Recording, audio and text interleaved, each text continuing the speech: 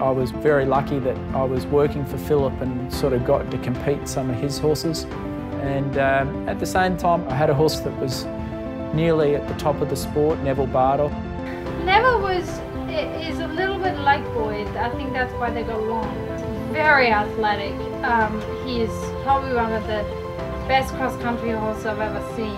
To a degree, you have to see something in a horse that somebody else doesn't see. Yeah, Neville came along and he'd just finished racing, and I remember just seeing my friend of mine trying him. And the friend of mine didn't think he was any good. And he told the fella to take him back, and I yelled out that I'd buy him.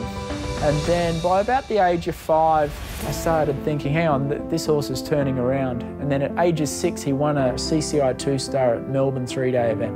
When you build up a great partnership with a horse, I think that's the secret.